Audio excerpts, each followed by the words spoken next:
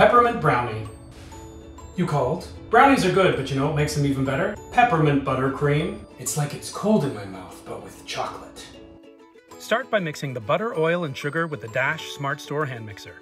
Add the vanilla and eggs and beat until light and fluffy. Stir in the cocoa powder, flour, salt, baking soda, and chocolate chips.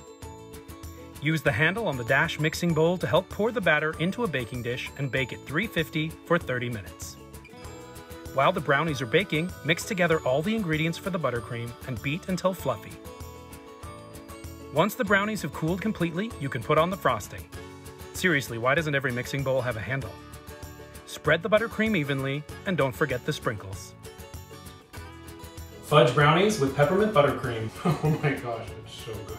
You have to take this away from me. I'm gonna eat the whole thing.